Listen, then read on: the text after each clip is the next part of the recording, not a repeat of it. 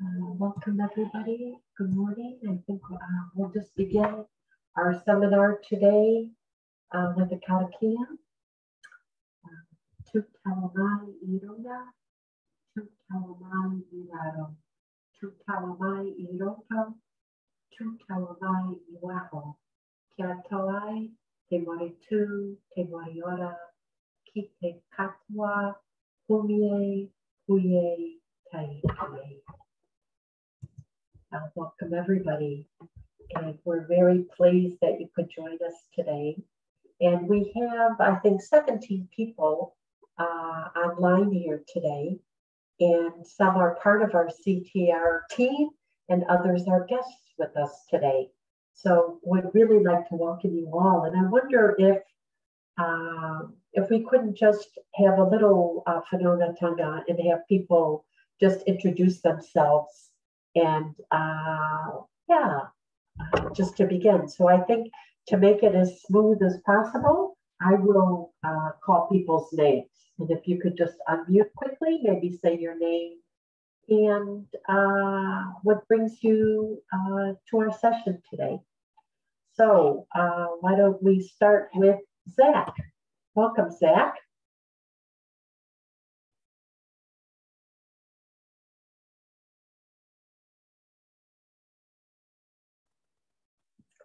Right, Zach, if you could unmute if you're there.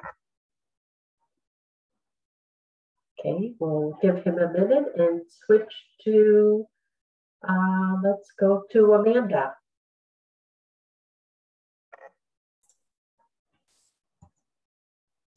Morena, everyone. My name's Amanda. I teach ethics in the faculty, but also I'm here really because I'm a PhD student and I'm looking particularly at ethical conduct within teaching and learning research, particularly interested in the students' perspectives of ethical conduct. And so the presentation is really exciting because it's sort of down a similar track. Welcome, Amanda. Thank you. Anja.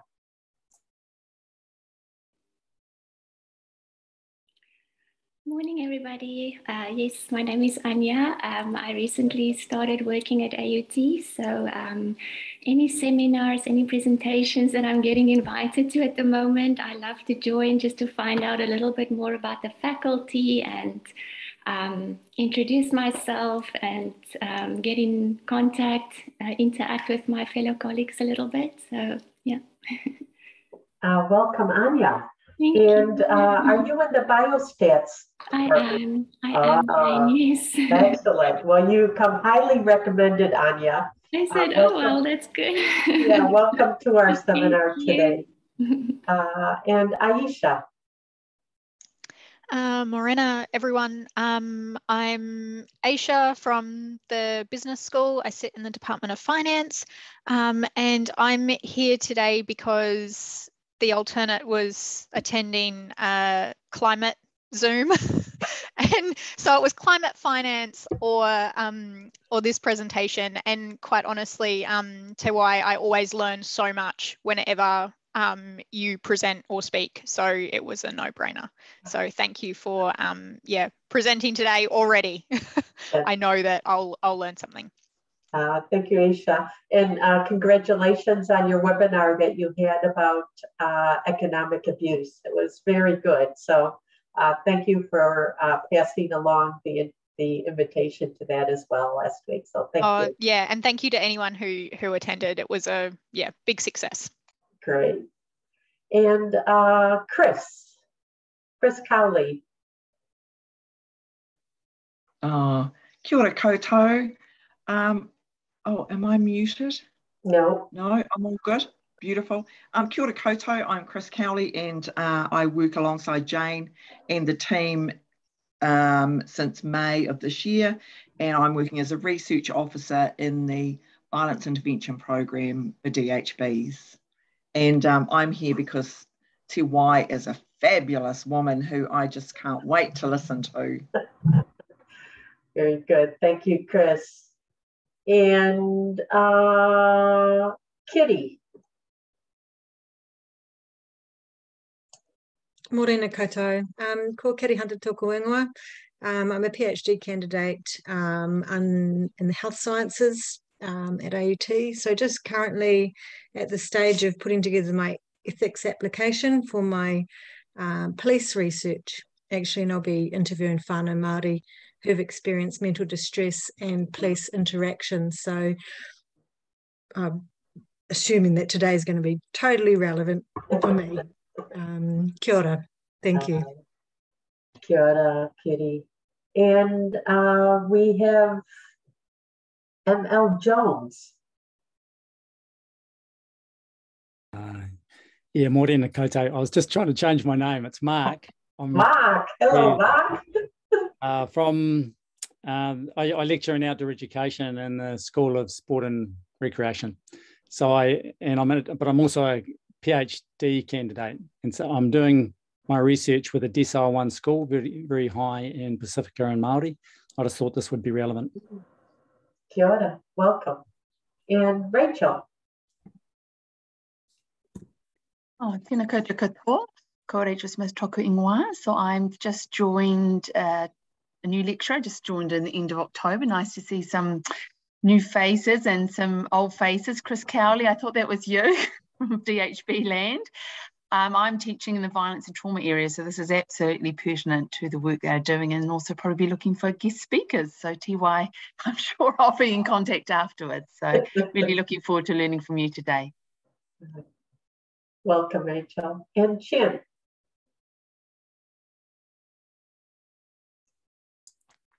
Morena koutou. My name is Chen. I am a research officer in CITR, and I'm here today to talk to TY for this very important co-papa that she's doing. It's great.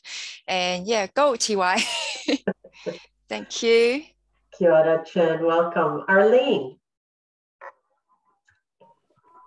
Morena koutou. I'm Arlene and I work with Jane, and I work as an administrator for the research team, and I'm here to hear Tewai. And yeah, kia ora. Thank you, Arlene. Shona. Kia ora everyone, I'm Shona. I'm a PhD student of Jane's. Apologies if you get background noise. I've got a child in the room with me. She's on a Zoom as well, keeps asking me how to spell. If I look distracted, I might be. But I really always enjoyed TY's presentation. So yeah, looking forward to learning some more. Very good. Welcome, Shona. And Zach, are you with us? Yes, I am. Hey. Kia ora, Jane. Kia ora, everyone.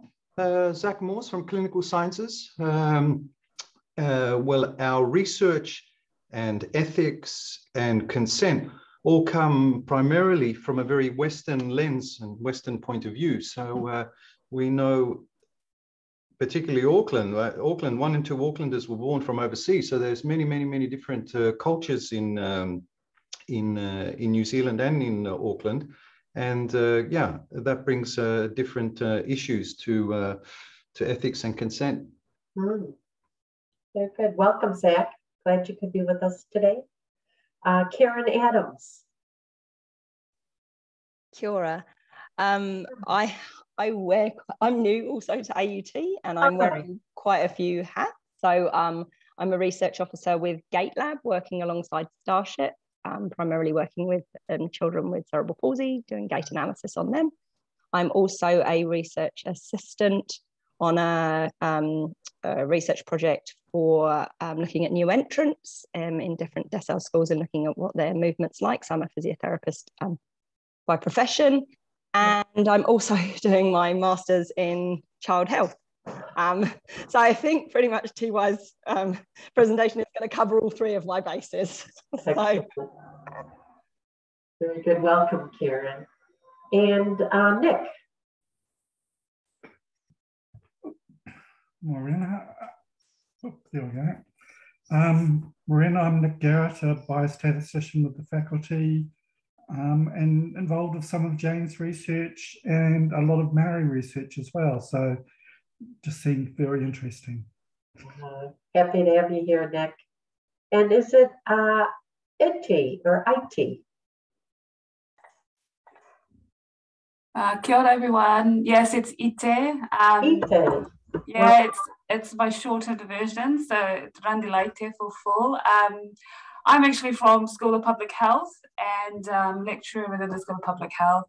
I'm doing some research right now with Pacific youth and sexual health education. So really interested to kind of look at Indigenous perspectives of youth and what they think around research. We're also doing a research paper where we've developed a Pacific research methods paper, and ethics is also quite a big part of that.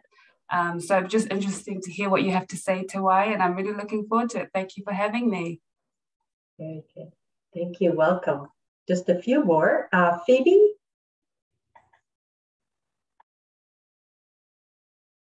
Phoebe, would you like to introduce yourself? We'll go back. Oh. See there, Claire? Morena everyone. I'm Claire, I'm a research fellow in the CITR, and I've had the privilege of working alongside Te Wai for the last few years, and also to be whānau, so always there for you, Te Wai. Right on. And Lisa? Kia ora koutou, morena koutou. I'm Lisa Mullions Tōku Ingoa. I am here to support the CITR team to tautoko Te Wai's research presentation today and her kaupapa. So welcome everyone. Kia ora. And Phoebe, are you able to unmute now?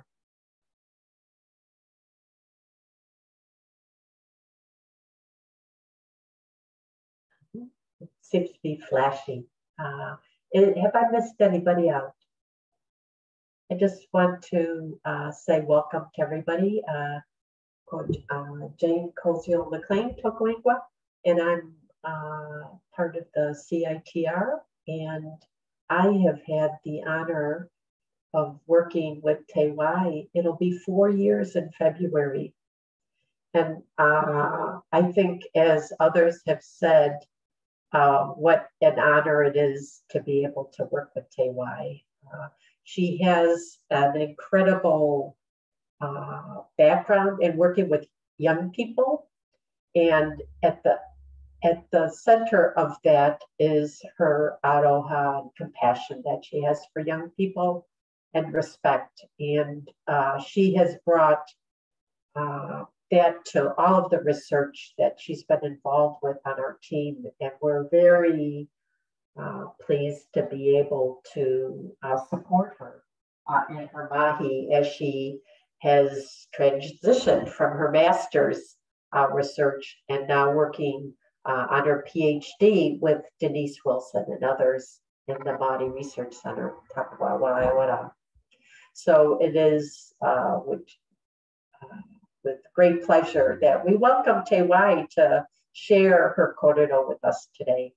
So Te Wai, if you'd like to begin maybe just with an introduction and then carry on with your kōrero. Thank you.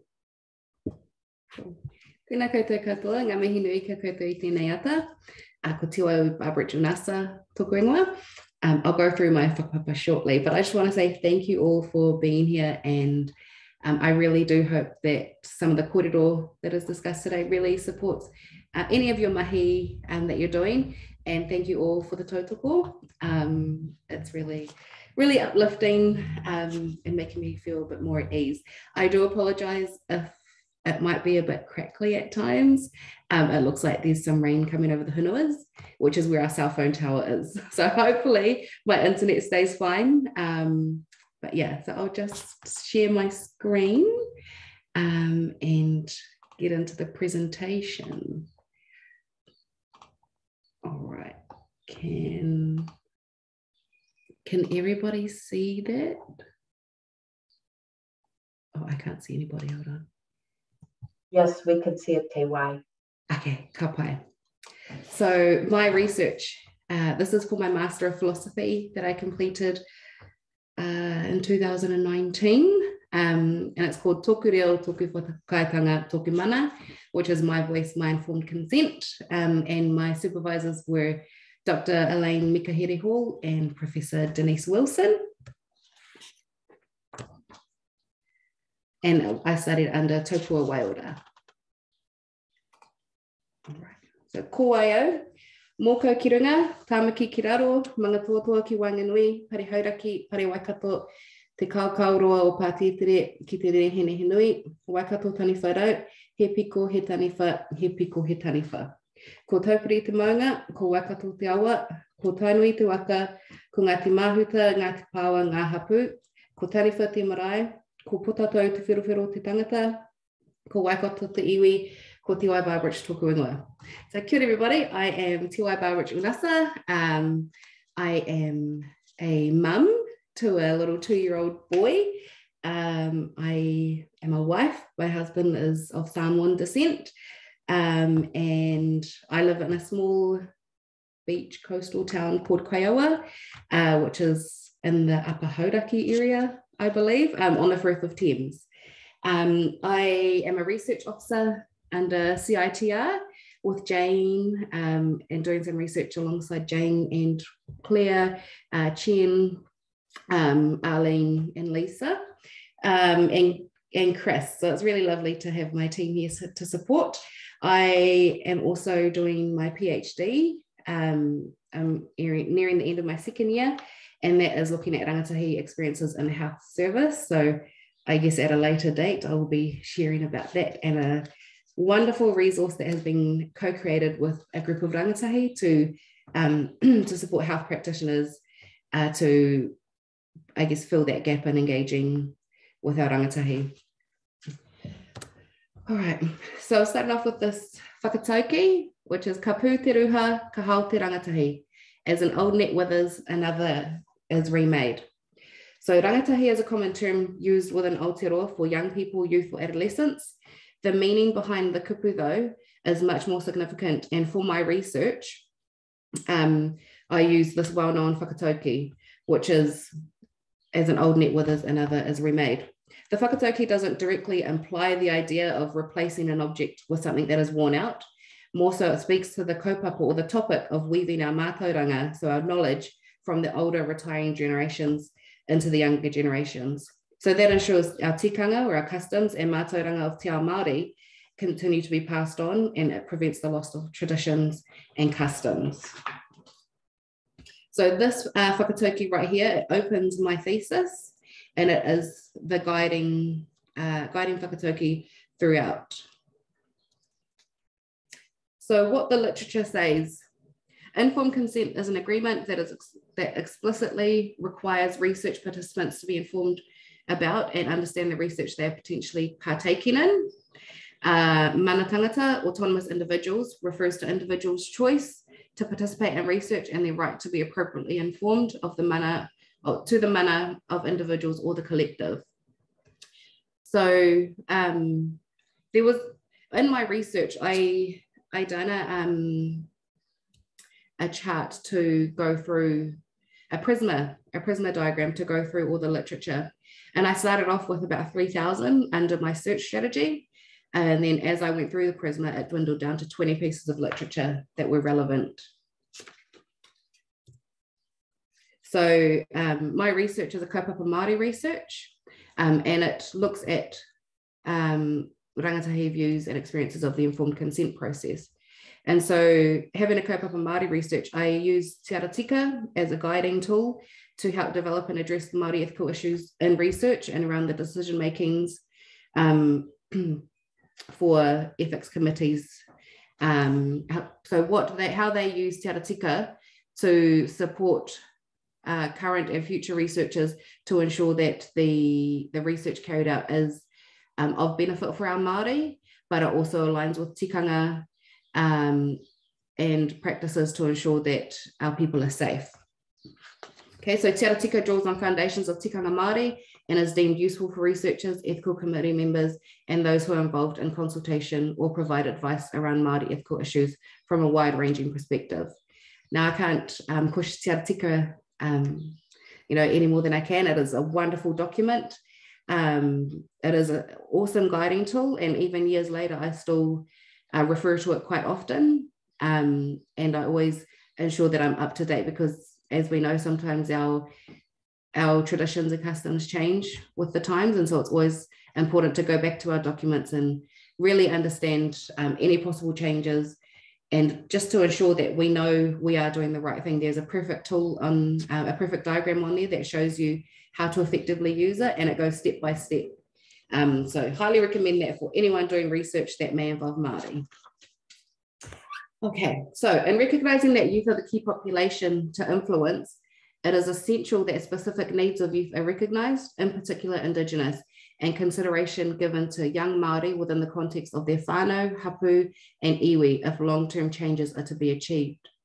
Now, this quote is, it really hit home for me because it is very true. As a Māori, we are a part of a whānau, hapu, and iwi, and ensuring that our rangatahi are not only identified as individuals themselves, but they are also part of a wider iwi, which is really important to remember when we are working with our rangatahi. Okay, so my research question is, what are rangatahi perspectives of the informed consent process as a research participant? Now, I used a kaupapa Māori methodology for my research, and that is basically for Māori, by Māori, with Māori. So it was the overarching methodology that guided and was instilled in every aspect of my research to ensure the safety of our rangatahi, their taonga or their treasure of the kōrero that they gave toward the research, as well as myself as the researcher, to ensure that I was culturally safe. Research objectives. So my objectives were to guide the overall process to make it beneficial for rangatahi Māori, understand rangatahi choices and participation within a research study, work collaboratively with rangatahi to ensure their voices are heard within an ethics context, and tailor a plan to support the informed consent process, specifically with our rangatahi. So mātauranga is about handing down cultural knowledge previously learnt, and for it to occur within a research context, we must first identify how the informed consent process has been carried out over time and where it is today. So my overall aims of the research was to acknowledge and understand through a kaupapa Māori lens the rangatahi perspectives about the ethical process of informed consent within a research study, and to examine the reasons behind their decisions for participating in a study. Okay, so the community art process, that is a bunch of values, so community research values that support any individual working alongside Māori. And so these have been produced by Fiona Cram and Linda Tuhiwai Smith. And so the community research values explain the importance of developing appropriate culturally based ethical research in response to research that has predominantly been westernized and it has had a disadvantageous or harming effect on participants or researchers. So Fiona Cram, she summarized that the values explain practices, well, they explain the practices as a guidance for researchers engaging with communities and participants to both design and deliver Māori health research. And so these community art research values were adapted to ensure that my mahi with rangatahi was carried out in a mana enhancing and culturally safe manner. So basically, aroha ki te tangata, a respect for the people. So the way I adapted these were to ensure that I was respectful to rangatahi as individuals themselves, but also as a part of a wider whānau, hapu and iwi.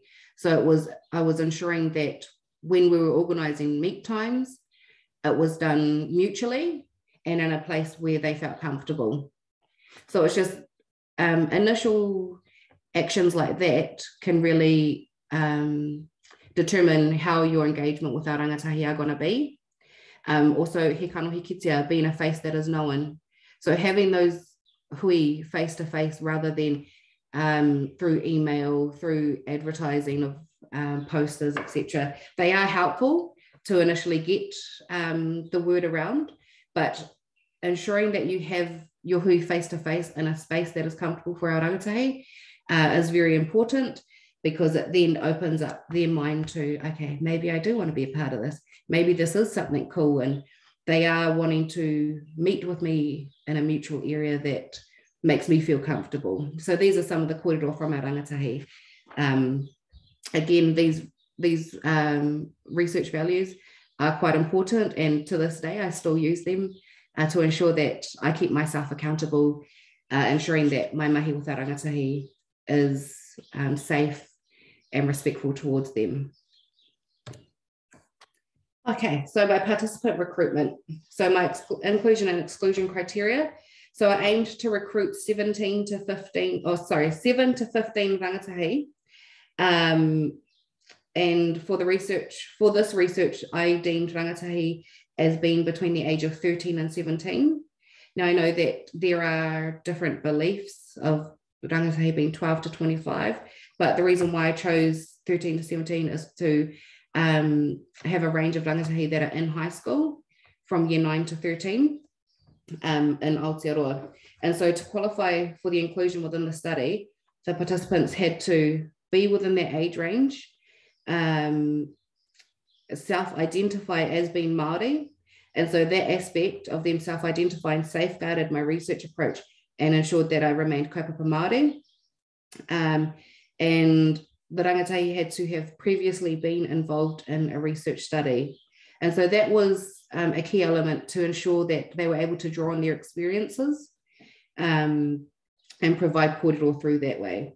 And my exclusion criteria were rangatahi who were not able to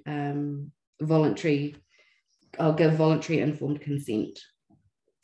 So the school that I worked with was up in Auckland, and they had a third of their students were Māori. So I had previously built a relationship with the selected school through my role as a research officer, and it allowed me to lean on that relationship to see how the school really worked with the research and their how they accepted research within their school and how they recruited rangatahi. So that was an interesting approach in itself. So I knew that this particular school, they took up a lot of opportunity for various forms of research, many of which came from the government. And it was at that point that I realized informed consent wasn't necessarily gained ethically.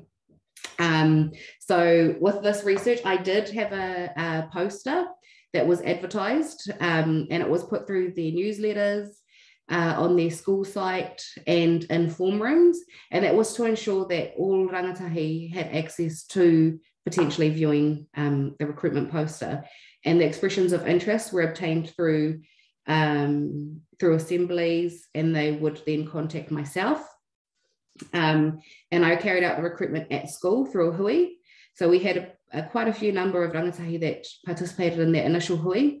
And it was a chance for me to really go over what the research was about and have our rangatahi ask their questions before deciding to participate. And holding that hui kanohi ensured that myself as the researcher became a familiar person to these potential participants. And it created a form of whakawhanaungatanga, and it began to reduce any form of whakamā or embarrassment for that the rangatahi may have been feeling. So ensuring that we have those forms of whanaungatanga is quite important. So finding those connections, we may not always be of the same ethnicity or culture or beliefs as other people that we work with, but there is generally always some form of connection that you can make, whether it be through sports, through the local area you're in. Finding those key connections is very valuable. So at that hui, the information sheets were provided to rangatahi along with an assent form or a consent form based on their age. So I decided to continue on with the advised process from the ethics committee to have an assent form for those who were under 16, and that will be discussed further down. So yeah, the rangatahi took those forms away, and they were able to go back and talk to their whānau or their friends to decide if they wanted to continue on. And then they were sent back to me. Okay, so my data collection and analysis. I used a focus group, and so I had one focus group with 7 rangatahi. 6 rangatahi were 16 and over, 1 was 14. And I used thematic analysis to analyze the kōrero that were given. So the discussions were transcribed soon after the focus group to ensure the accuracy of my transcripts. To ensure the accuracy of my transcripts, I confirmed these by reviewing the written transcriptions while also listening to the recording. So doing that, I learned the literature of the data back to back. I was able to, it almost took me back to the initial focus group, being in that room with our rangatahi and hearing their voices again. So that was quite an enriching process for me, especially my first time doing solo data collection and analysis. I found that to be quite beneficial. And then a copy of my transcript was made available to the rangatahi for them to confirm or alter what had been discussed. And my kaupapa Māori helped guide the analysis and findings by strengthening the kōrero through a Māori worldview and weaving the various mātauranga shared. And that allowed the rangatahi perspectives to be highlighted considerably. As the researcher, of course, I brought my own philosophical stance to the research while focusing predominantly on experiences in tikanga to steer the data interpretation. However, I was also very adamant that the data was in fact the current views of the rangatahi participants and not my own interpretation. And so again, that's why it was really important that I continuously listened to the recording and went through the transcriptions. And all themes and sub-themes were generated from the data rather than preconceived from me as the researcher. So that allowed for an inductive approach to be utilised. And this ensured that the rangatahi voices drove the findings and that I was able to continually keep the rangatahi views at the forefront. So some of the themes that have come about were varying understandings of consent, with the sub-themes permission versus consent, making informed decisions and enabling the process. The second theme that came about were difficult decisions about not participating in research, and sub-themes were feelings deter withdrawal and restating the right to withdrawal. Okay, so rangatahi had different views when it came to understanding consent. A couple had no real idea of what consent meant, and others attributed it to giving permission. So for rangatahi, consent is a process of giving permission by which one can understand the information so that they can provide their agreement towards a kaupapa. So a couple of the quotes that came about, I don't know what consent means, just being honest. And yeah, like having our permission for something. So there were, generally, consent was referred to as permission from our rangatahi. Okay, so when it comes to making informed decisions for rangatahi, they felt it wasn't as important to consult with their whānau for consent regarding research. Their priorities were more around sports activities, which require money for fees, gear, and potential transport. Whereas with research, rangatahi believed as long as they completely understood the kaupapa and have enough information, then they would be more capable of making these decisions. And would bring it up with their whānau if they thought they would receive a valid response. Okay, so the hassle, as the rangatahi put it, the hassle of having forms signed by whānau really hindered the rangatahi participation within research. So despite having considerable interest at my initial recruitment hui, it was viewed as putting too much work on for our rangatahi. So by having these extra forms, like whānau to fill out the consent forms for those under 16, it actually resulted in them throwing the forms away and not giving the research a second thought. So that's why I highlighted earlier, I had 7 participants, 6 were 16 and over, and 1 was 14. So having to do the assent and the whānau consent forms, it really impacted their choice to be a part of it because they felt that their whānau just wouldn't care. It's too much of a hoha for them to be going back. And they felt that they should have been able to have that right to sign for them, sign for themselves, as opposed to having to go through that second step. So a couple of quotes from our rangatahi: we can do it, as in providing consent, they can do it themselves.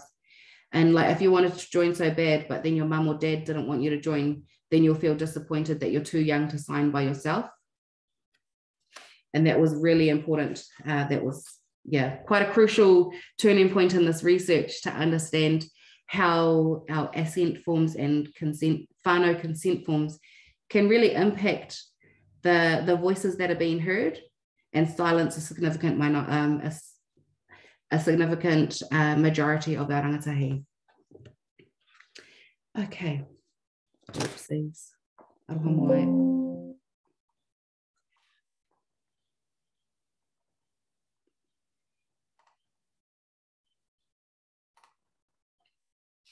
Okay, so difficult decisions about not participating in research. Rangatahi were very comfortable and open discussing their experiences of pressure. They experienced mixed feelings and emotions around the notion of being pressured into research, especially because they were Māori. So consequently, they had an inability to say no or felt they were placed in situations where they could not say no. The remaining 5 rangatahi did not feel any pressure at all to participate in research. If they experienced pressure to participate in the past, they would feel empowered to hold their ground and do what felt right for them. And these rangatahi identified their participation was voluntary and at their own discretion without prejudice. So when this, although I ensured informed consent process was effective and valid to our rangatahi, when we came up with this, when this kōrero came up, it was important to reaffirm that, you know, if you don't want to answer a particular question, if you don't want to be in the focus group anymore, that is kei te pai. So I ensured that I reaffirmed it all throughout our hui, just so that they felt comfortable and knew that actually I was there listening to them, and I valued their participation and I respected their decision to be at the hui or not. So that's another important thing, because otherwise you'll notice that rangatahi will just shut down. They won't feel comfortable. They will be, they will interact very minimal. There will be body language signs that will show as well. And so it's just being mindful and having a look around and touching base with everyone to ensure that they are okay and they are comfortable to continue on with the research. So some quotes that came about. So they, an organisation, kept on asking me to join the research. And when I kept on saying no, they really wanted me to join since I was the only Māori at my school. And then I felt like in this school here, we don't feel pressured at all. You don't have like that weight on our shoulders like other schools or other people might put on you. So these are 2 different experiences. One experience was at a school that had a large number of students, a very low Māori role. So that rangatahi felt that they were pressured to be involved in something they didn't want to be because they were the Māori. They had to represent that Māori voice. And putting our rangatahi in that position is really uncomfortable and is not mana enhancing at all. So it was, and I felt very privileged that this rangatahi openly spoke about their experience, because now we are able to have written down kōrero, but also provide change to future research to better support our rangatahi. Okay, so recommendations for our ethics committee. So it's important for the researcher to reaffirm and explain to rangatahi that they can provide consent or non-consent and decide to withdraw from the research throughout the process, where it be at the beginning, halfway through, or towards the end. So strategies are put in place to ensure rangatahi feel comfortable in all aspects of the research so that they can withdraw or participate freely with answering questions. Information sheets should be kept concise and focused, tailored to rangatahi age group to address their attention span. Information that is more than 2 paragraphs can impact on what rangatahi retain and determines if they read fully what is provided. And lastly, the importance of karakia. So a karakia to start and finish each engagement helps set a precedent for rangatahi and brings participants and researchers together as one. Karakia in Te Ao Māori are very important. It starts off our hui in a safe space. We feel guided, we feel supported, and then to close it with a karakia, again, it just solidifies all the kōrero and acknowledges those participants within the research, and you know, just thanks them for for the kōrero and the taonga that they have given. And generally, just a little side note, so it doesn't always have to be a karakia either, just opening and closing with, it could be a poem, it could be a short kōrero, something that really acknowledges the rangatahi and the kaupapa. Okay, so recommendations for researchers. So have multiple focus groups with rangatahi, because that promotes more points of view and the inclusiveness of our rangatahi from a wide range of levels. Researchers should meet with the participants in a relaxed setting prior to any data collection to promote rangatahi becoming more comfortable with the researcher. So again, engagement, whanaungatanga, kanohi ki kanohi, and making those connections. Also is to explain the consent process in a manner that is easy for rangatahi to comprehend, whilst avoiding research jargon that tends to cause confusion or easily misinterpreted by rangatahi. For example, consent. Consent was a very confusing word for our rangatahi. They preferred to use the word permission. So that is another possible change that could effectively support our rangatahi, is the terminology used. And lastly, kai. Kai is very important. No matter who you're working with, kai is the essence of connecting everybody together. So having kai at all the hui, from recruitment hui through to your data collection hui and any follow-up hui, it's a true language of many of our people. So yeah, that brings me to almost the end of my kōrero. So does anyone have any pātai? Let me stop sharing. Oh, thank you so much, Te Wai. That was brilliant. And I'm sure it's stimulated a lot of thought. And I'm thinking that we will have a lot of questions. So let me see if I can go to gallery. And if anybody would want to put their hand up or unmute. We have a question from Ayesha Jane. Okay, great. Te Wai, a non-research informed consent question. Do you think we place too much pressure on our students to go into postgrad studies? I feel like I'm guilty of this in finance, as we need Indigenous perspectives desperately to create the shifts we need. Good question. Thank you, Aisha. It's really hit and miss, to be honest. It really depends on the school you're under, the faculty. We all know there are targets to have Māori. And I've known that since high school, which is why I am where I am now. So a little back history is at my high school, they created a Māori form class. And when they did, I was year 12 when they did that. Previous to that, we were all in mainstream form classes. And as soon as they did that, there was extreme pressure placed on us because we were the Māori who don't come to school. We do what we want. We leave school at lunchtime to go to the shop and we're not going to get far. And these kind of views, like over 10 years now, I've been out of school and these views are still with me, those experiences. And so we, as individuals, we tend to place a lot of pressure on ourselves to succeed and to beat these stereotypical views. And so I think when it comes to postgrad studies, as Māori, we are guided to continue on. If we have completed, our initial degree and they want us to go into postgrad studies, we are guided quite closely to continue on. But I would like to say that it's not always the case. We don't always feel pressured. Not one time have I felt pressured to, I've got my degree, I need to go do postgrad. It was all my own choice. I am fortunate enough, however, once I started working at AUT, I was supported by Jane especially to, if I want to do it, it's there. These options are there. We've got the support here for you. So there was never any pressure. However, I can't really speak for other faculties or schools.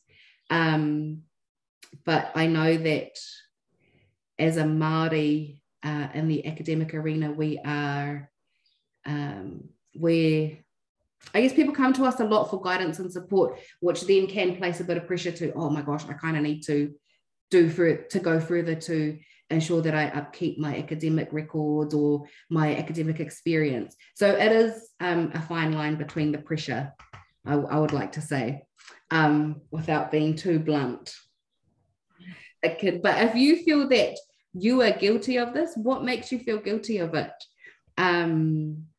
Or are you genuinely wanting to support our people to go further? That's kind of something I would like to understand more. You might think it's guilty, but in natural fact, we might think, yeah, I've got someone backing me.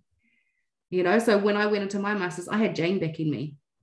And it made that process so much easier and comfortable. And now ending my second year of my PhD. So maybe that's something I'd like to ask you, Aisha. What makes you feel that you feel guilty about that? I think it's also a little bit of uncertainty. So, you know, in finance, the reality is like, yes, postgrad will get you a long way, but equally you can just go out and work in finance straight away. And so retaining our good students is awesome, but equally we know that our Māori students are golden unicorns, you know, in finance. It just doesn't tend to be a common major. And I think this speaks to like a chicken and egg problem and, you know, unlike other business disciplines, finance is so Western that it is a discipline that acts as its own natural barrier, but we can't revolutionize it and make it less Western without other perspectives. So it's kind of like this ongoing dialogue. But thank you for your answer to my question.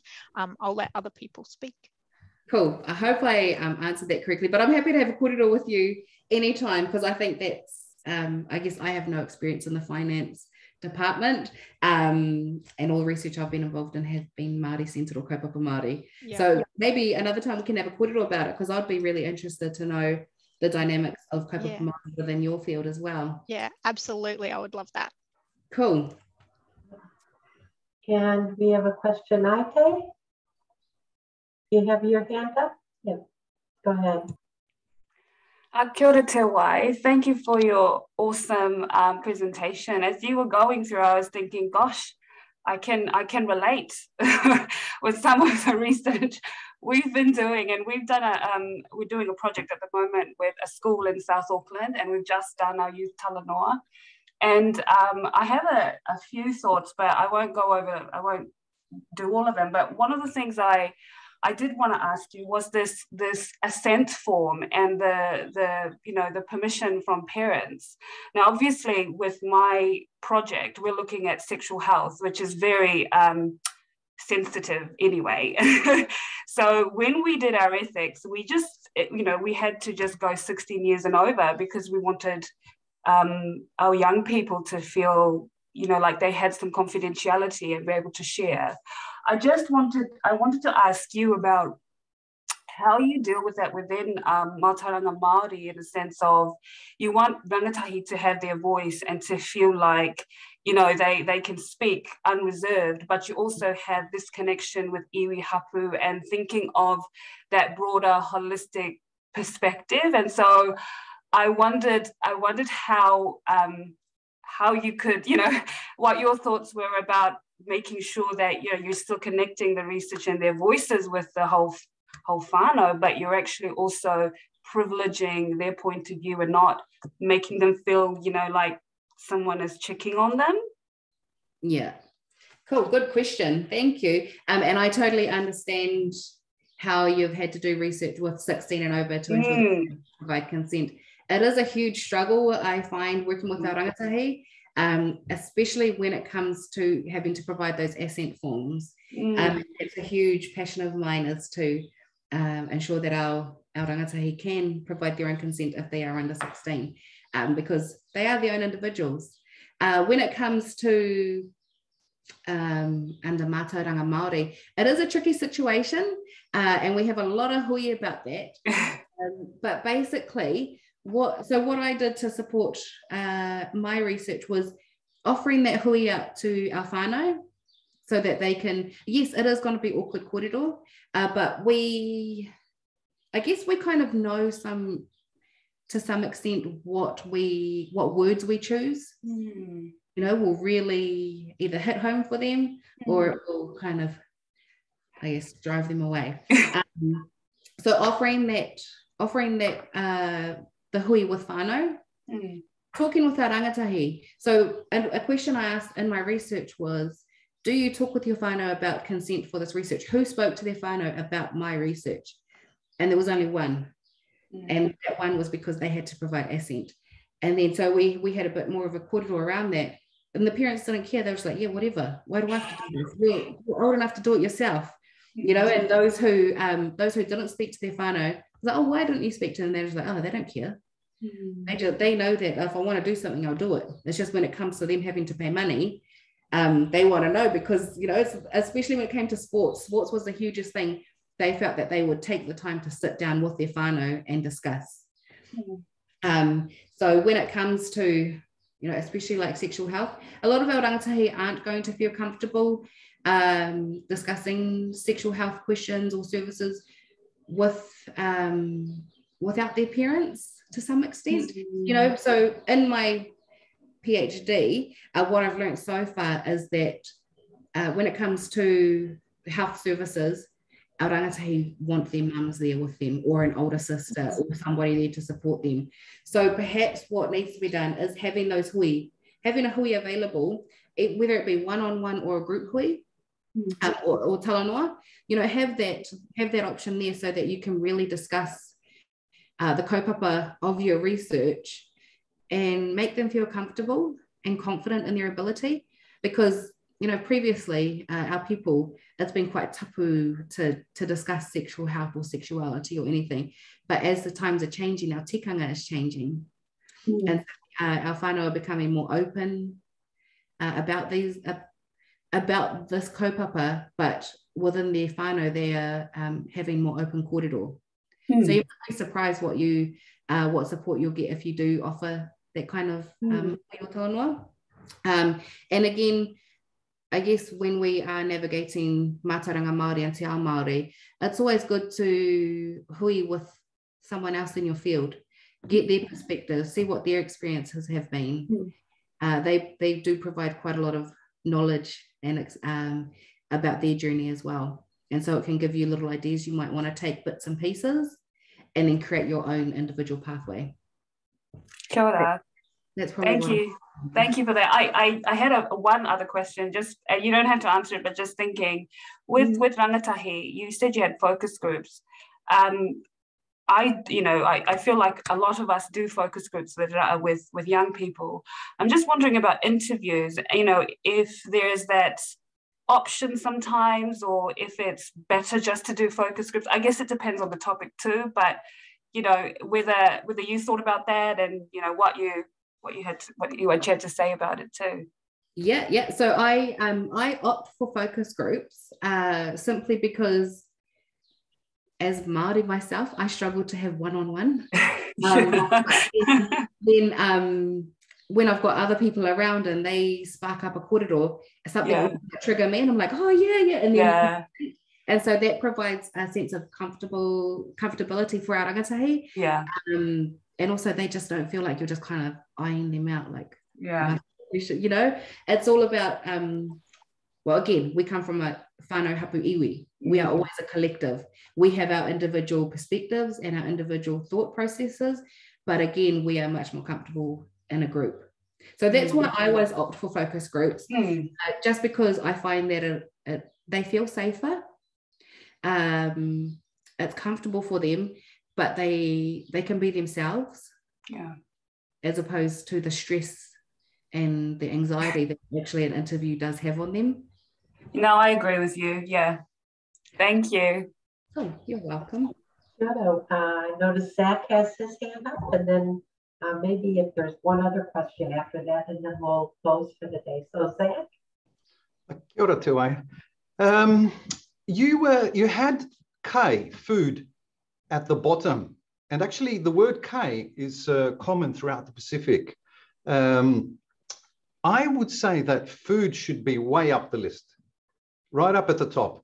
And it reminds me of when we were doing research when I was doing research in the Pacific, we would have to present the chief with food and kava, right? That was the very, very, very first step. And then we had to sit down, eat, and drink kava with everyone, and only then could we do our research and so forth.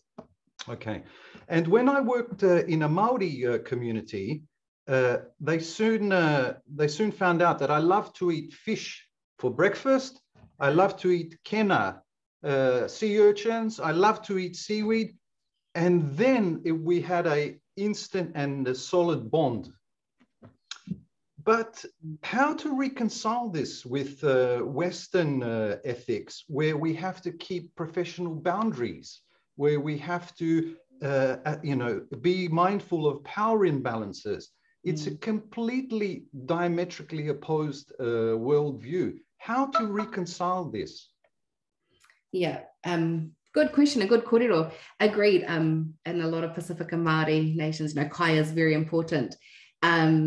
In respects to Te Ao Māori, what we do is you have to have, so you're in a space of like tapu and noa initially, and so you have to have that pōwhiri or whakatau process, which then releases you from tapu to noa, and then you have a kai to end that. So that's kind of why I guess a bit down was kai, but I totally agree. Kai is like top of the list. Anywhere you go, you have to take kai. In terms of, I guess, managing the Western processes and the Te Ao Māori processes, it is a fine line because, so an example I always say is, for me, I am a Māori who has to prove myself in a Western institution, but I'm also a Māori who has to prove my Westernized ideas in Te Ao Māori. So it's a tricky space to navigate throughout life. But one thing that I do know is having these various tools like Te Aratika. Te Aratika is amazing because our people have done the research to try and support the amalgamation or the connection between the two worlds. Because obviously, we have to ensure that what we're doing under the university guides is correct and proper, but then for our own and our own cultures is another dynamic to get through. And it is a struggle. Like, there is no one answer. And I don't know if anytime soon there is going to be the correct answer, if you know what I mean. Like, it's just a tough space to navigate. And we learn through experience, we learn through hui. I'm massive on consultation, talking with our people, talking with other academics, talking with kaumātua and kuia, so that we can come up with a plan. And this is what I've done through both of my research, is to hui with a variety of people, so that then I can come together and ensure what I'm doing is of benefit to our people as Māori, but also to, I guess, under the ethical guidelines of a Western institution. So it's never going to be easy. We're never going to have, I don't know, the one best practice at whatever is, I guess, whatever is appropriate and applicable to your research or your field of practice. Yeah, sorry. That's just great, Te Wai. Thank you so much today for sharing your wisdom with us. Absolutely incredible knowledge to hear what the rangatahi have said within that safe space that you created. So just well done, just absolutely amazing. And I really hope that ethics committees will listen and support some change into the future. And I also think reflect just as realizing the importance of kai, and with our Zoom meetings that we have, that's one of the big things that we're all missing together, isn't it? To have those moments of kai. So just recognizing what a loss that is for us in our communities. But anyway, a big thank you, Te Wai. Absolutely incredible research. We can't wait to hear more from you. And I'm wondering, is there someone who'd like to close with a karakia? Would anybody want to do that? Otherwise, I'm happy to, Jane. Oh, Lisa, lovely. Kia ora, Te wai, ngā mihi nui for that wonderful presentation. Me karakia tātou. Tūtaua mai I runga, tūtaua mai I raro, tūtaua mai I roto, tūtaua mai I waho. Kia tau ai, te Māori tū, te Māori ora, ki te katoa, haumi e, hui e, tai ki e. Thank you, Te Wai. Thank you. Tēnā koutou katoa. I really hope you found it informative or found a piece of information that might work well for you. Fabulous. Kia ora. Thank you, everybody, and have a great day.